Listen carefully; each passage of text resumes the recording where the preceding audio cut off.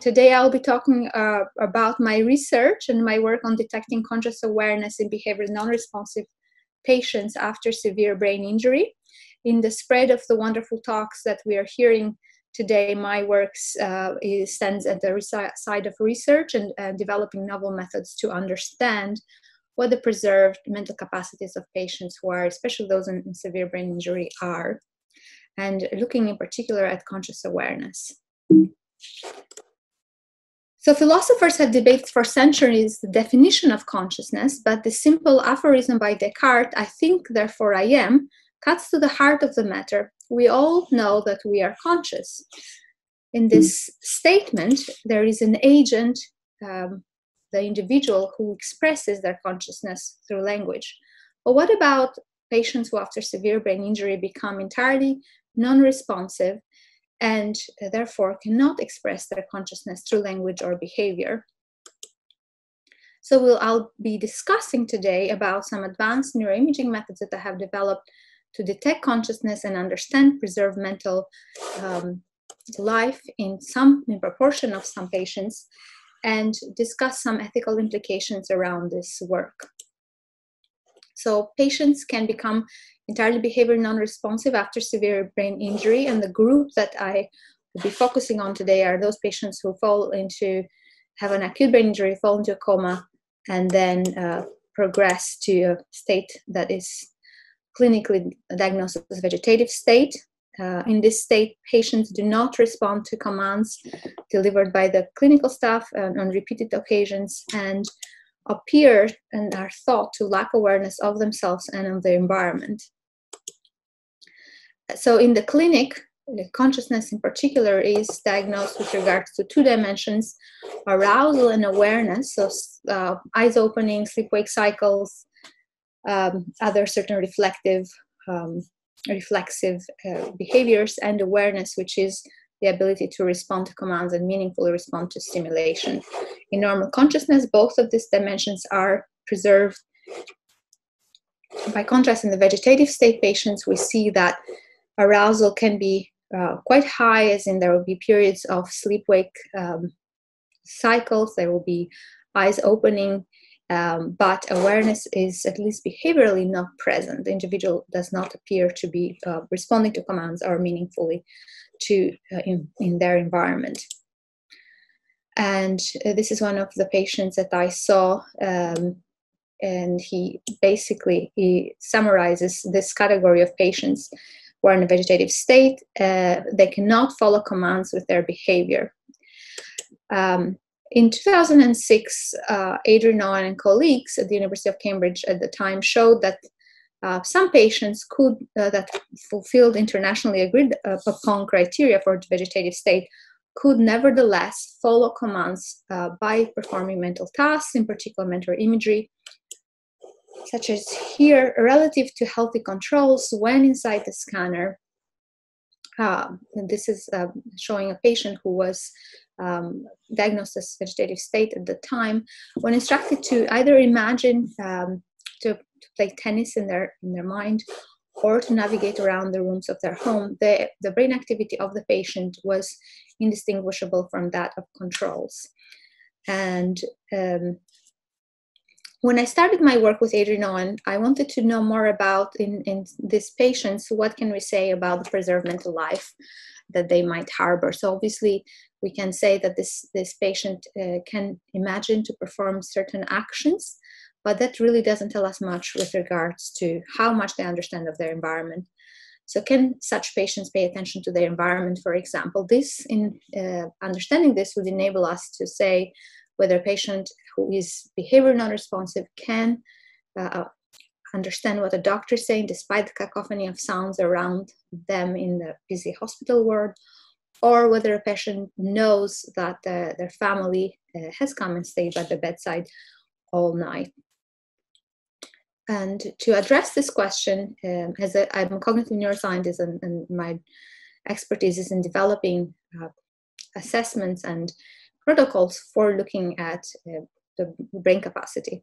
So in order to address this question, I wanted to look at cognition in response to real-world events. So one of my patients here being wheeled by his father, I wondered what he can understand of situations like this, dynamic environments, lots of different things happening around him, how much he can understand of that. And with patients who are severely brain injured, when developing assessments, we want assessments that are very short because patients can be fatigued easily, naturally engaging without instructions. So we want types of tests that can draw the residual attention out rather than the patient having to struggle to attend to arbitrary commands. And also to tap into different cognitive systems. Some patients in these states will present as a black box. We won't know if they hear, if they can perceive sound or images, and therefore we want to have multisensory types of stimulation that can tap into different systems and potentially tap into their residual capacities. And to address this question, I turned to movies, because movies of great directors, such as, for example, Alfred Hitchcock and others, are by their very nature designed to give us all a common experience through the engagement of our attention and executive function. And when we do this, we have a common experience that I wonder if I can measure that, what that looks like in the brain, then we can see if individual patients have similar experiences to complex information. And prior to my work, colleagues in Israel had shown that when healthy individuals watch very engaging movies, it is as if our brains synchronize. So in the brain activity, we will see that the ebb and flow of activity are very, very similar across different individuals. What we didn't know at this point is what part of this activity represents conscious understanding. So this is a busy slide, but just taking you through it in a very kind of diagrammatic manner. I had healthy individuals going to the scanner to validate the paradigm. They're basically trying to understand what parts of this brain activity represent conscious understanding. And we saw that when people watch this short 8-minute movie by Alfred Hitchcock, depicting a young boy who is playing with a gun he doesn't know it's real and is nearly shooting people around him, health individuals show very synchronized, similar activity across the brain in this region shown in yellow. And then by doing different investigations in behavioral groups, independent groups coming into the laboratory to quantify what parts of this movie have to do with conscious attention and conscious perception of suspense on a moment-to-moment basis, then I was able to isolate that parts of the brain in the frontoparietal cortex, shown here in different colors because all the different tasks had consistency in their spatial mapping. These parts of the brain were indeed responsible for those cognitive and emotional processing of the stimuli in the movie. And to further make sure that this activity in the frontoparietal cortex was strictly related to conscious processing, I also had another study when I put healthy individuals in the scanner and deeply anesthetized them with propofol with the help of the clinical team. And we saw that in deep anesthesia, the activity related to the stimulation in those frontoparietal regions is abolished. So these studies, that I'm going through very briefly here, enabled me to establish a signature of narrative understanding that is throughout the visual stimuli that is represented in this frontoparietal regions, which through a long series of neuropsychological and neuroscience research have been linked to complex cognition and intelligence in humans, and that are different from signatures in sensory, auditory, and visual areas. So then I could use this to test individual patients. So I will describe two patients that were very similar clinically. I've looked at patients who appear to be unconscious. So we have a female of 20-year-old has an unknown etiology and has been non-responsive for 6.5 years, and a male 34 years old has an anoxic brain injury and was non-responsive, thought to lack consciousness for 16 years. And so here is the activity here from the healthy group, which I've shown you before, with a different auditory and visual signatures representing different colors here, pink and blue, and the frontoparietal activity in different colors representing the different types of quantifications of this information, all consistently represented in the frontoparietal cortex. And we expect that individuals who have any understanding would have the same pattern in the frontoparietal cortex. So first of all, if we look at the first patient, we saw that we could detect very synchronized activity in auditory cortex in this patient, but none in visual or frontoparietal regions. And we can't tell from this information whether the patient had their eyes closed or they fell asleep temporarily, and I'll get to that later. But for patient 3, we observed highly synchronized activity on auditory and visual regions, but critically, highly synchronized activity in response to the different tasks from 3 independent groups of healthy individuals in the frontoparietal cortex, suggesting that not only was the patient aware, but also that he could follow the plot and feel suspense on a moment-to-moment basis as healthy individuals.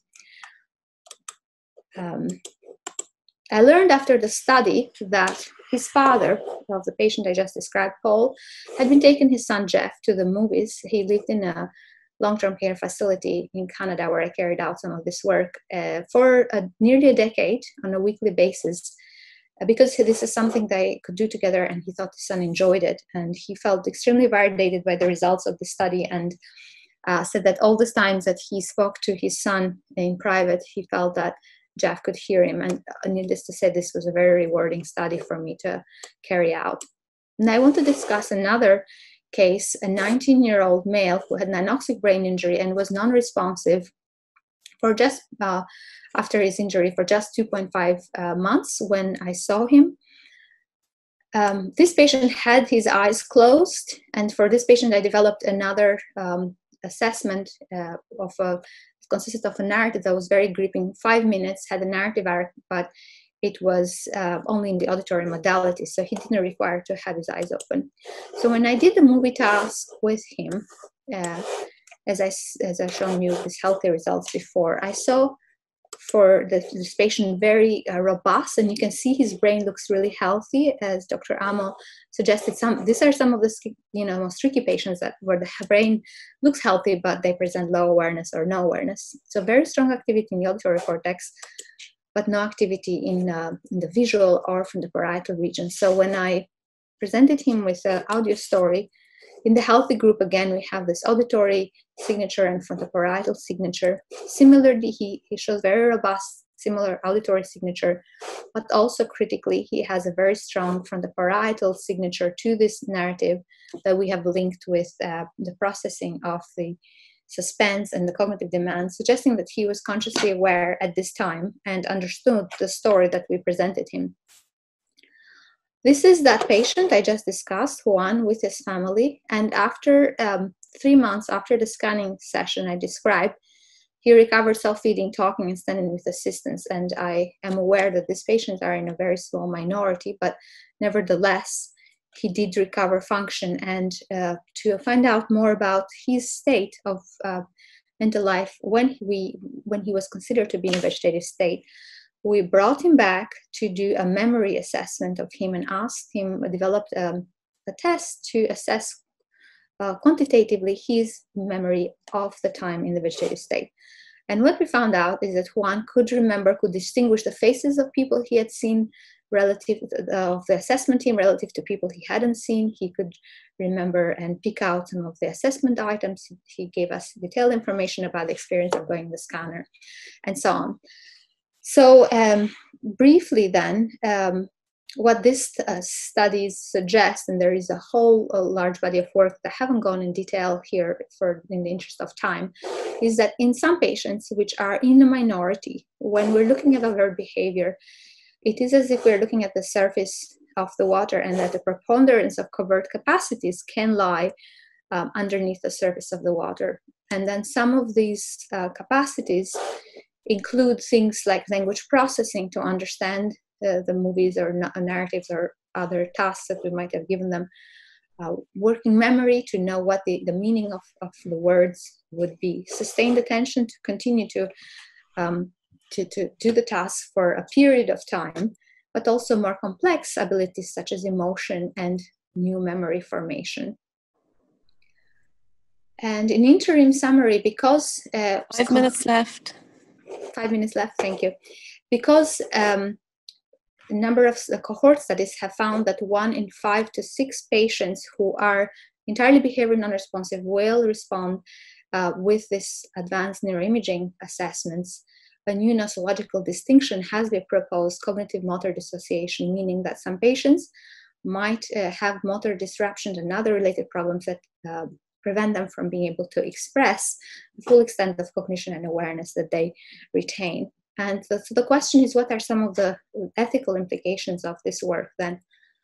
A large part of my research program focuses on ethical implications of covert awareness and these types of assessments, and I can go into them briefly here, but we have written extensively and developed a framework for communicating results with families and medical teams, and particularly doing this through an extended consenting process, both prior to study enrollment and further at the end when the results come in, so that families have the option to change their mind and to reflect deeply on tricky issues and the significance of potential results. Negative results are an interesting, I guess, complex issue, because obviously 80 or more % of patients who don't respond, a proportion of them will be genuinely unaware, and a proportion of them will also not show activity due to maybe being fatigued, falling asleep in the scanner, or fading in and out of consciousness, not mastering their necessary resources to respond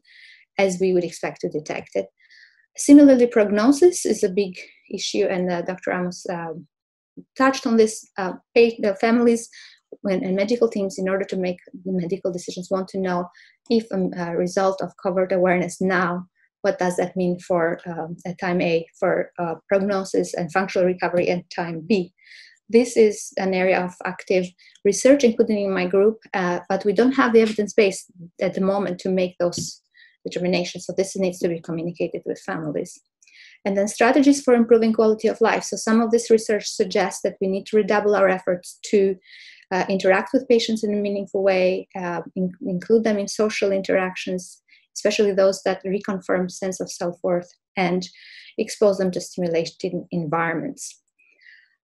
This is a picture of an international symposium on ethical implications for covert awareness that I organized last year at TCD, and we have the representatives there of St. James's Hospital, Beaumont, and the National Rehabilitation Hospital, and we're actively involved in this area, so please do get in touch if you have an interest in this space.